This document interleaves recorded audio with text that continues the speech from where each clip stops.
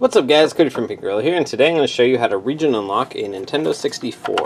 So this will allow you to play Japanese and English games. Here I've got a Japanese copy of Smash Bros. And an English copy. You will need both of these to test to make sure it's working properly.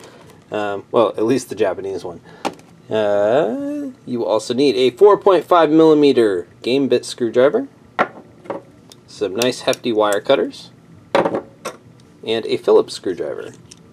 So let's get started by taking it apart. First, let's remove the memory expansion slot cover and pop out the jumper pack. There you go. Just move those aside, flip it over, and we got 6 screws that we're going to want to take out with the 4.5mm Gamebit Screwdriver. Alright.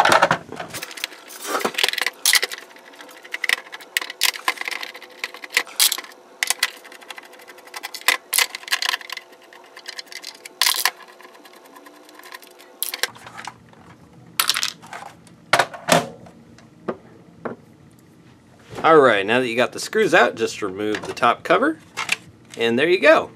Nice and clean inside. This is actually one we had out for sale. So you're going to actually want to move this base out of your way, because we don't need that for the actual modification. The actual modification itself is pretty simple. We're taking out this plastic bit right here. So, take your Phillips screwdriver and go with these 2 screws here.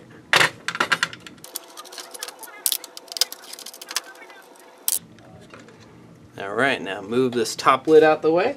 This is all you need to start playing Japanese games on your American 64. So, the only thing preventing you from putting your 64 games in are these little plastic notches right here.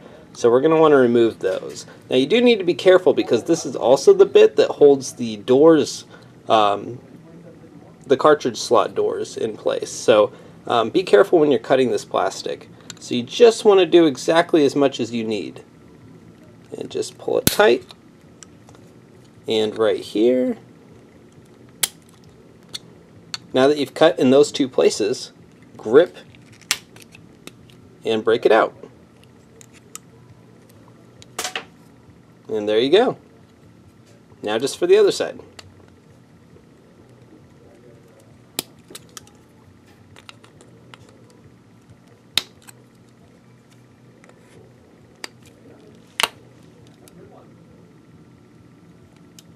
And there you go. Now it's smooth all the way across.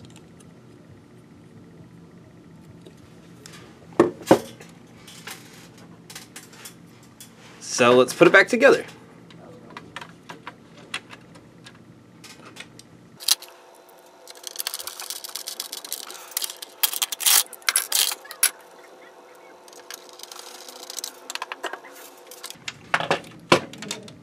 Make sure that the power is in the down position as well as on the board, so that you don't have any issues. If it, say the switch was in the up position and the board it was in the down position, it would not move at all and it would just be off forever.